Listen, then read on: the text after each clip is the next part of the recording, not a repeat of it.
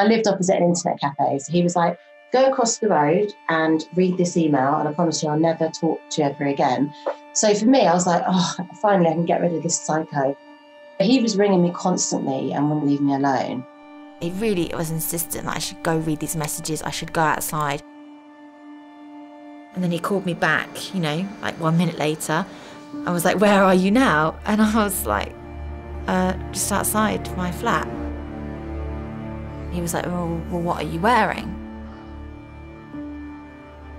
Katie was unaware that a 19-year-old man was pacing up and down her street, waiting for her. As I came out the door, this guy walked towards me in a hoodie, and I really noticed him because his arms were locked. You know, it wasn't like he was like this, his arms were locked holding this coffee cup. So I thought, well, he must be begging.